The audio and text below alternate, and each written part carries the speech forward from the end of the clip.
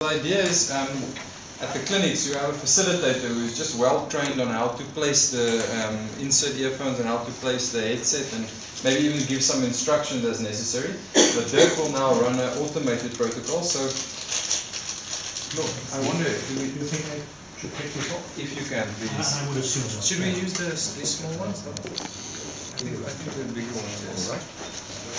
Alright, so we're going to give him a response button. This is what he uses to respond. The children like this, but it's not much fun. You just have to press the button.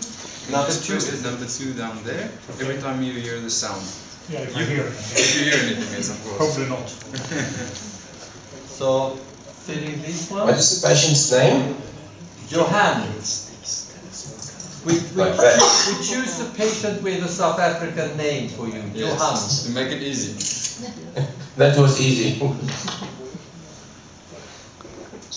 I don't know his last name, if that's very South African. Okay. I'm not going to try that one. Johan. So put it down there first. So make sure we get a good deep insertion. So that it's not uncomfortable, of course, but deep enough.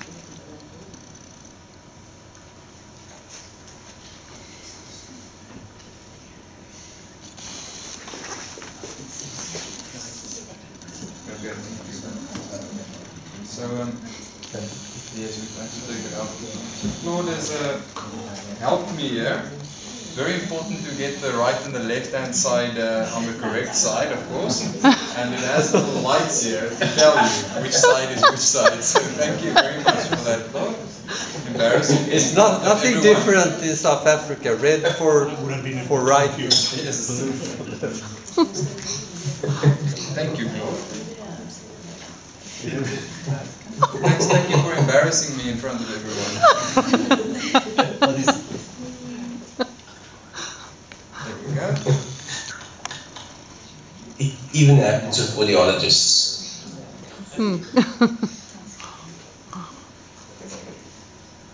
There we go.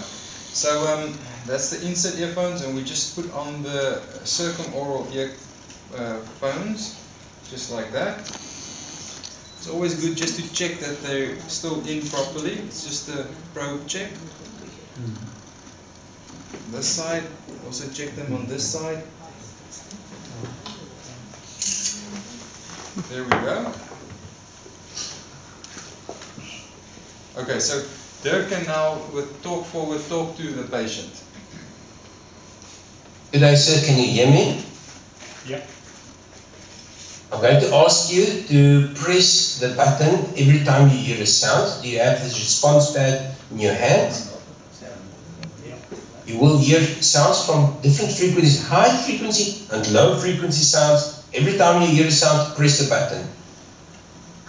It's going to go quiet now.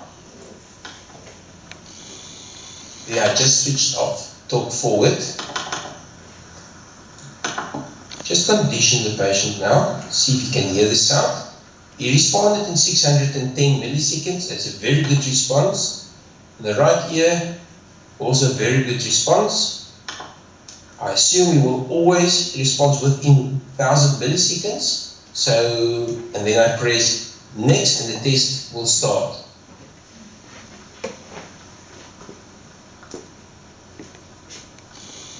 So this is the automated protocol. You can see it's much quicker.